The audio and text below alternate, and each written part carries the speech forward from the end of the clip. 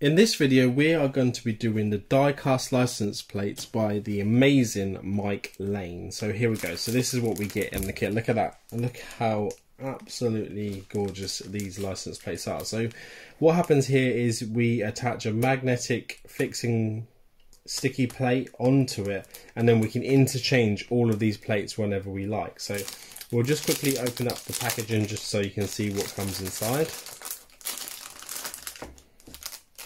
So we might just leave those out like that.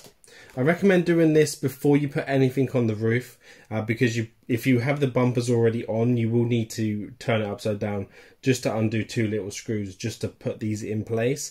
But if you have already done all that, it's going to just be a little bit more of a tear down to do this type of thing. So right, so let's have a look. So this is showing you the plates here. So it says front plates. The front plates have their fixings positioned at the bottom, so it shows you here where the positions at the bottom are, so you don't get them wrong. And then it says the rear plates have the fixings positioned at the top. So as long as you see the two dots at the top, you know that on the rear that you will be putting the back plates on, and at the front then you have the dots at the bottom. So there you go. So let's have a look at these. So we have the normal Ecto-1 rear license plates. So have a look at those. So nice, crisp and new. And then on the other side we have the kind of worn, maybe almost rusty looking ones, which are just there depending on what ones you want to put on. And then we have the commercial ones, which are just here, which also come as part of the kit. So how cool are they? And these are metal made as well, so they're really, really nice. So if we open this up, if you want the instructions to do these, you can find them on Mike Lane's page. But guys, it just says permanent fixing is here, and then basically you just use the magnetic fixings, which I'll show you in one moment. Let's get these out. So what we're going to do is we're just going to turn the model around. We're going to remove the rear plate first, and we're going to do that one, and then we'll come back in just a sec. As you can see here, guys, this is the rear plate just there, and they are held in with two screws on the back here. So what we're going to do, we're just going to quickly remove those two screws. Take them out, that's one.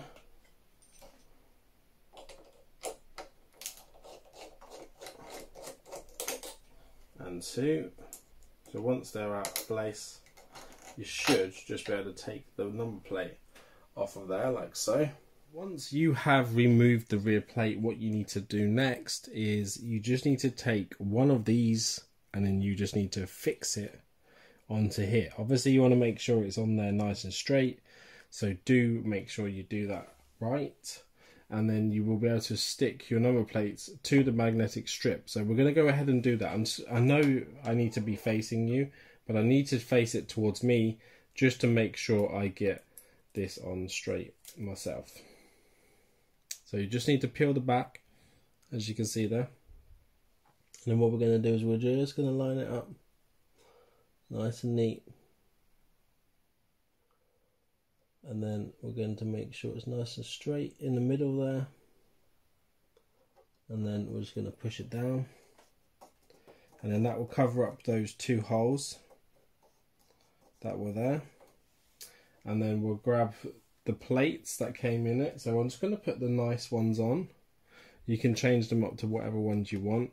And if you remember, it tells you on the instructions here what ones go where. So the rear ones will be with the bits at the top, and then the front ones will be with the little bits at the bottom. So we want to take out one of these like so, and then as you can see on the back they're nice and flat. And then you need to stick one of these to the back of your plate. As you can see, they fit on there nice and straight, so we're just going to go ahead and do that real quick.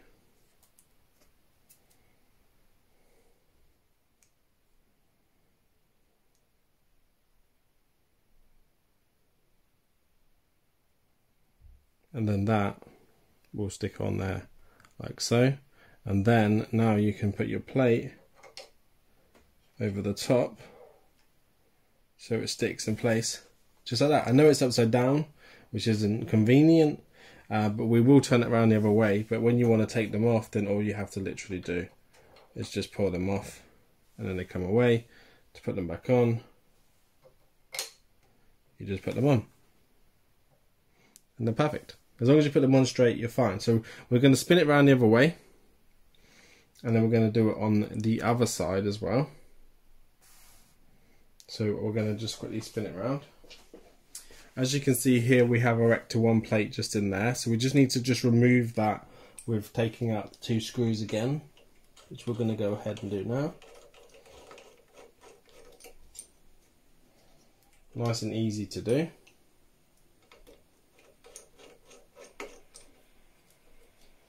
So just pop that down there. And take out the second one.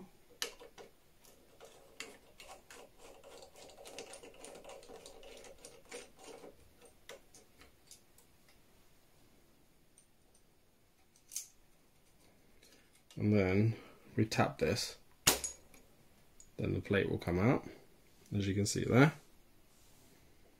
And with these ones, these should have holes cut out for them where they go, so you shouldn't be able to get them wrong.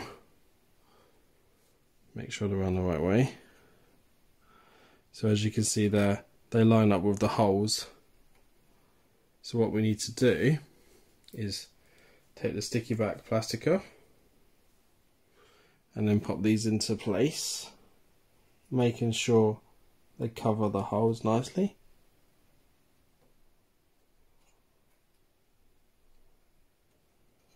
And push it down like so. And then we just need to take our plate. If you remember again, so the front plates have them at the bottom. So we need to make sure we choose one that has it at the bottom. Take the plate out. And then we need to take off the sticky back. Just like so. Stick that to the back of the plate nice and neatly, as straight as we can. Like that. And then that plate will just stick in there like so, all magnetic like that. So what I'm going to do is I'm just going to flip it around the other way and just show you again real quick, and then we can stick stuff to the back of these ones as well, so we can show you how interchangeable they really are.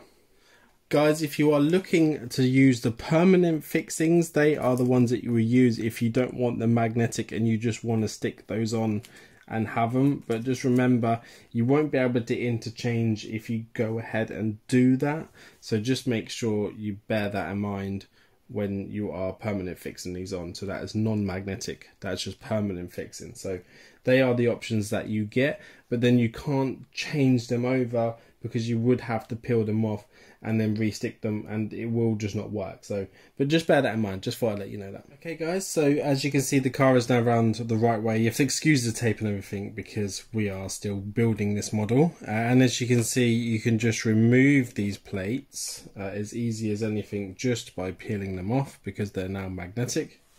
And then if we wanted to, we could put any plate on that we like. So that's the commercial one there. As you can see, looks really nice. If we want to, take that one off. And then we've got the rusted one. So that one is there. And then that has now got the magnet on the back. Cool. So that will just pop into there like that. Look how cool that is. Absolutely fantastic. So guys, if you are going to go grab a set of these yourself from Mike Lane's website, make sure you go and type in this, so that is die-cast license plates. That will bring up the ones that you want to get. They do come with the instruction manuals. I seem to have misplaced mine, so if you want to know how, you can obviously just contact Mike Lane, or just watch this video because it's pretty simple on how to do them. He makes all of these mods really nice and easy for anybody to do. So there you go. But like I said, I recommend installing these when you got the bumper off, or when you don't have the stuff on the top that you have to turn it upside down, or take the top part of the chassis off the bottom part of the chassis, or say the frame from the chassis, because it's going to be a lot difficult to do it that way. Make sure you go check him out. So thanks very much for watching this video. I really hope you liked it as much as I do enjoy building all these and doing all these mods, because it's just so incredible. how we get to put together such an iconic car. And then these little touches, these little mods are just what make it special. So there you go. Thanks for watching, and see you guys on the next one. Take care now. Bye bye.